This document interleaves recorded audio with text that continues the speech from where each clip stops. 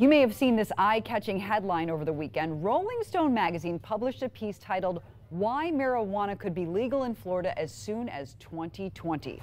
It's a topic our Phil Buck has been following very closely, and he's with us now to give us a little bit of perspective.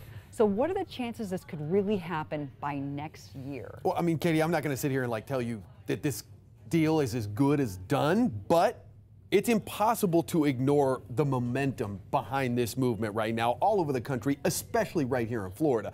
I mean, right now, we have multiple efforts to get this on next year's ballot so voters can decide for themselves. Get a look at some of the major players, all right? You've got State Agriculture Commissioner Nikki Fried. She has been a strong advocate for all kinds of cannabis-related issues. You've got Michael Minardi, the chairman of Regulate Florida, one of the groups that's collecting signatures to get this on the ballot. I also talked with State Senator Jeff Brandis today, who is a Republican who has ties to a new campaign to put recreational marijuana on the ballot, which is called Make It Legal Florida. That's a whole separate effort. And then, of course, we've got, pot daddy, John Morgan. You remember he spent $7 million supporting the amendment to get medical marijuana here in Florida back in 2016. Well, this month, he jumped in on the legalize it train as well. Yeah, this is hardly a marginalized, tiny grassroots effort. Not Grassroots, anymore. no pun intended, right? So are all of these groups working together on this, or are they in any way competing against one another? It's still too early to tell. Here is what Michael Minardi, the chairman for Regulate Florida, here's what he said when I asked him that today. We've spoken to them, and I'm waiting for their amendment. I thought it was going to come out last week. The plan is that I'm going to review it, and we're going to get on a call and talk about how we can potentially work together with moving this effort forward. So, Regulate Florida, they're way out in the lead on this right now. They've already collected close to 90,000 signatures. Wow. And their amendment is already ready for consideration by the state Supreme Court.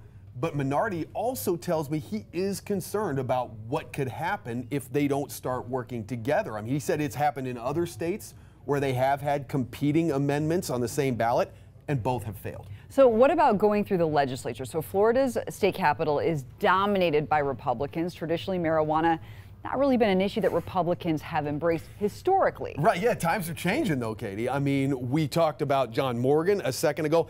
Check out this quote from the Rolling Stone article from him on the Republican opposition. Quote, "There's a handful of filthy rich, old white conservatives that are the sugar daddies for many Republican politicians who are admittedly, and I mean crazily, opposed to anything marijuana. So, until they croak, for a better word, that'll be the problem. The young Republicans like Congressman Matt Gaetz, he is a champion for us. It is the old Republicans," end quote, which is what John Morgan said. Obviously a really strong wording there. But I think it does reflect the reality that younger Republicans feel very differently than older Republicans do on this. Here, it's very similar to what Senator Jeff Brandis told me about this when I asked him about it today. This is not a matter of if. This is a matter of when.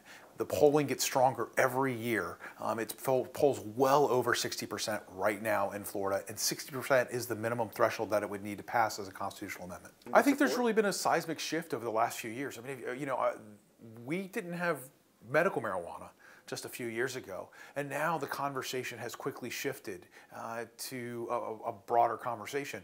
I think it's appropriate that the legislature take these questions on. So, Katie, I asked Brandis today, is he ready to be the one to file a bill to legalize recreational marijuana for the coming legislative session? He tells me he's already looking into it. Well, at least we have nobody mincing words. No. Some very direct conversations there, Phil. Certainly not. All right, thank you.